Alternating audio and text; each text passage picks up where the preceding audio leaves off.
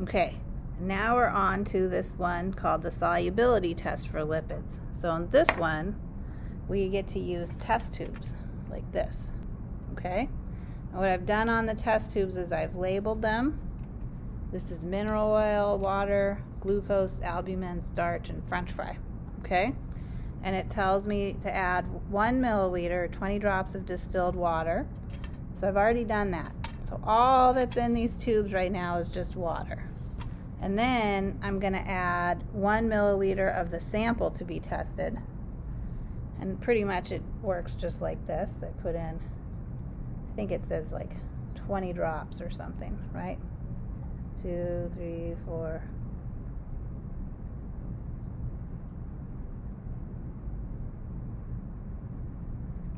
About like that. So when I add those drops of mineral oil, I'm actually gonna do this over the bench right here. And even if I mix it up, you'll see all these bubbles form. And ultimately, these bubbles show me that I have 2 layers of liquid in here. I have the water layer and I have the mineral oil. So that means I have 2 layers. That means the oil does not mix with the water. It's hydrophobic, so it is not soluble. If I add water to my water tube, anybody want to guess what's going to happen? Oh, don't put that in. Sure you can. If I add more water to this tube, even if I mix it up, it just stays 1 layer. There's no extra layer in there. And that line you see on the tube is just a stain from the outside of the tube. There's no extra layer. It's water mixes easily with water. If I add the glucose, here's my glucose.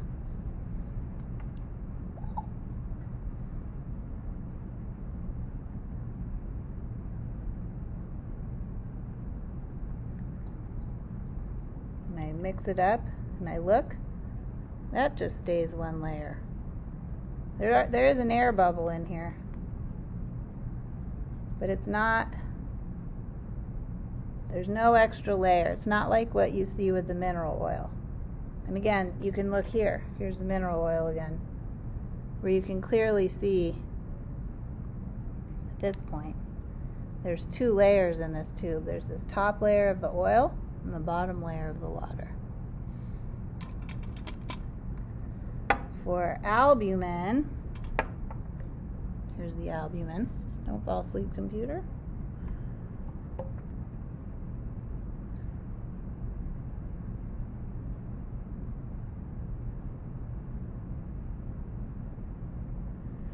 Here's it. We mix it up. The albumin actually looks kind of cloudy compared to, say, the glucose. It's not as clear, right? But I don't see 2 layers. I just see 1 layer, 1 cloudy mixture in there. It does not look like this, right? Where the oil's floating right on top. It just looks like 1 layer of liquid. So that's the albumin. Here's the starch.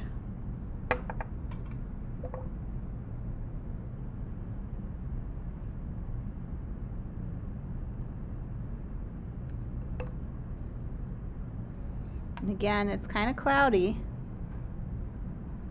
but I only see the 1 layer. There's no extra layer. Doesn't look like that, where I can clearly see the 2 layers.